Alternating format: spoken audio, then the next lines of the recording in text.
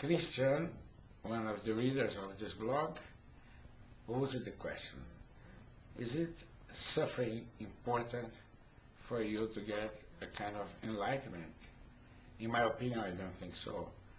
I think being a Catholic, that Jesus spent, well, all his life traveling, having dinners, meeting people, and we only remember the last 3 days when he suffered and died.